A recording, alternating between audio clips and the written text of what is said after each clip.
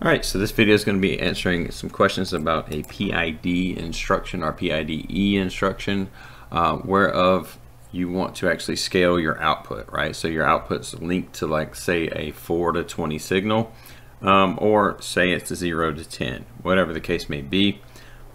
I'm going to show you how to do that real quick. And again, this can be used this way, but is not limited to or to be subject to this is written in stone to be done like this. It's just an option, as programming is, that you can do. So what we're going to do, you can see our system right here. It's currently in the process right now. It's actually not actually controlling, but that's just because we have the system off right now. So again, when it comes onto it, if I hit the start button, actually it says it is running. So let's go ahead real quick though, while this thing is not controlling. And let's go in here to what we're looking for is the scale. Okay, so we're going to go to scale, and we're going to put this on the back side of the CV. And again, the CV being the control variable, right? You can give the scale a name if you want to. You can name it whatever you want to. I'm just going to give it that same name, and then we'll have this linked through here. So at this point, you can have your output tag, whatever you want your output tag to be. Say this is your 4 to 20 out. Let's just say this right here, this would be your 4 to 20 out. So valve output, this as an example, right? So it's going to be a real, and then we're going to keep that. So the scale, what's important about the scale is PID works from a 0 to 100, right? So let's look at this. So we have our in raw max, which is going to be again, a PID works off of 0 to 100, right? The minimum is going to be 0. Now in the engineering units right here, we're going to put the max at 20 because we want, in this case, we're going to show an example of a 0 to or 4 to 20. So 4 to 20 milliamps. Okay, so 4 to 20, and then we're going to hit apply. It's just that simple. So now when I hit accept, a 4 should be on the back side of here because right now my CV is at 0. Okay, so as soon as I hit accept right here, you see I do have a value of 4, and that is giving me again the scaled value to the actual 4 to 20 milliamp card, if you would, if you link that to a card. And this is actually a an emulated process, so I don't actually have a card to show you, but that would be one instance of how to do that. Again, if we, let's see, took this out and put this in manual control, let it get out, and let's see, the process stopped. Let's see if we can't get this process working again. Actually, might be because I'm not, I jumped to over here. Let's close this. Let's jump this out right here to make sure that the process will work.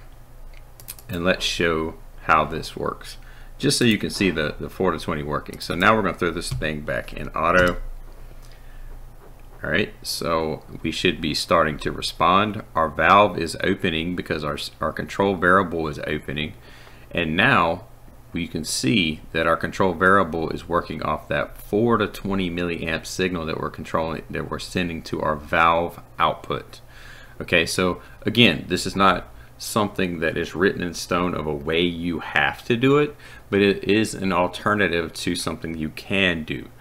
You can also control directly off of your PIDE. This is very common.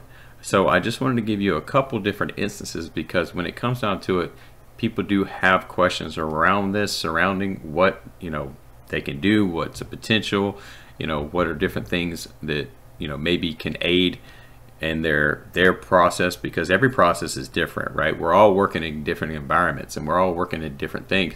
We're all doing different things as far as our controlling PIDs, controlling different working in machines and then processes and stuff like that. So just wanted to give you another instance of that. So you can see 32 is what we have for our CV right now, and we ended up with around 9 milliamps that we're sending out.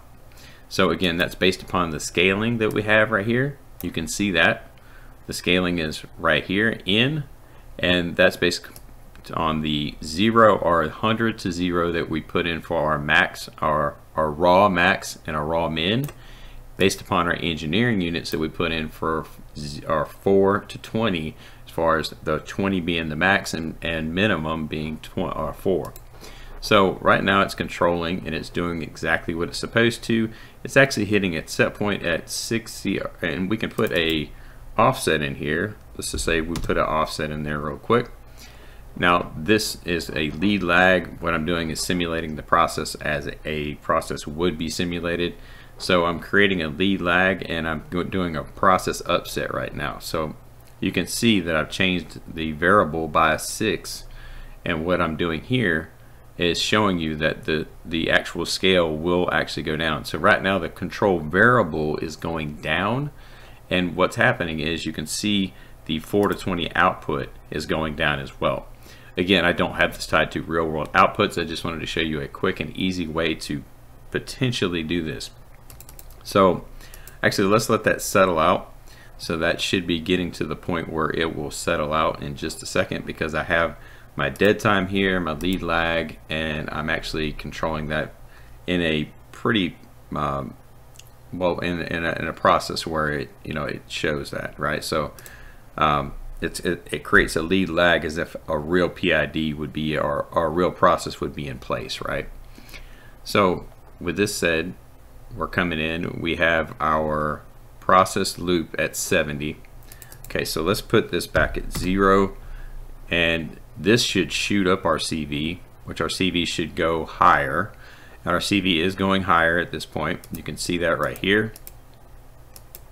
And then what's going into our scale is coming out and scaling that 4 to 20 milliamp signal. Again, you can change this to 0 to 10 if you were using 0 to 10, like volts DC or something like that. You could do that as well. This is one alternative. Please, just use this as an eye-opening opportunity to something you can do, but not limited to what you can do, because in programming you can do many different things to control your processes, right? And I don't want to limit you, but at the same time I want to open your eyes on things you can do, easy solutions that will help you and aid you in the future. With that said, hopefully you learned a lot from this video. We'll see you guys on the next one.